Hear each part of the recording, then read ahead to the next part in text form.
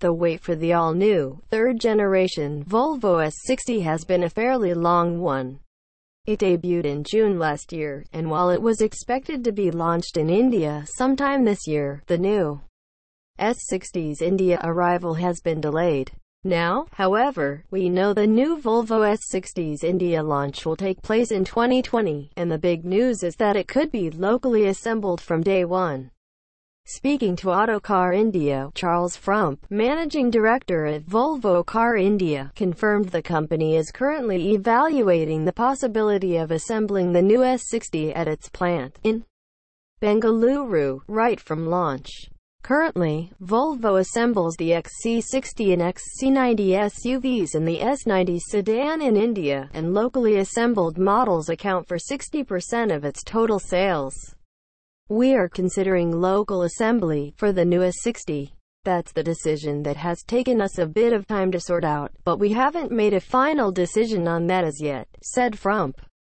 The decision to assemble the new S60 locally right from the start is also influenced in part by India's ongoing trade-related issues with the USA, which is where the S60 is currently manufactured. Volvo's plant in Charleston, South Carolina is the global production site for the new S60, and the trade issues that have cropped up could present logistical problems for Volvo if it chooses to import the S60 from the USA to India.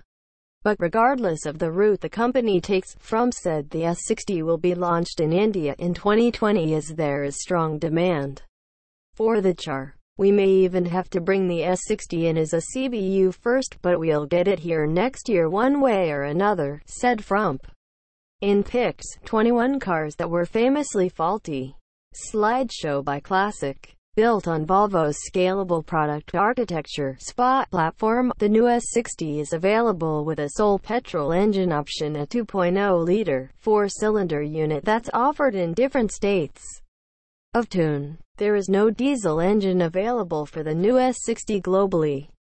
Power output ranges from 190 horsepower for the front-wheel drive turbo petrol T4 all the way up to 390 horsepower for the T8 twin engine plug-in hybrid model. The T8 combines a 303 horsepower, supercharged and turbocharged petrol engine driving the front wheels with a 65 kilowatts electric motor powering the rear wheels.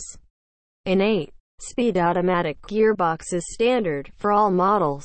An interesting thing to note is that Volvo will start assembling the XC90 T8 plug-in hybrid in India later in 2019, and could offer this powertrain on the new S60 in India as well.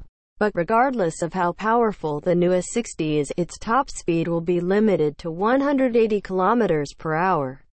This is in keeping with Volvo's decision to limit all its cars and SUVs sold globally to 180 km per hour.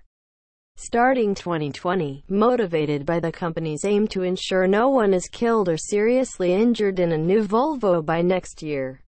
The top speeds of Volvo's current models range from 190 km per hour to 250 km per hour. Whether it's locally assembled or imported, the new Volvo S60's price should be competitive regardless, as Volvo has always priced its models keenly, even when they were shipped in as CBUs. The new Volvo S60's price in India should start from under 40 lakh rupees for the entry-level version, and under 50 lakh rupees for the top-spec T8. Also watch upcoming MG Hector SUV spotted. Video provided by NDTV.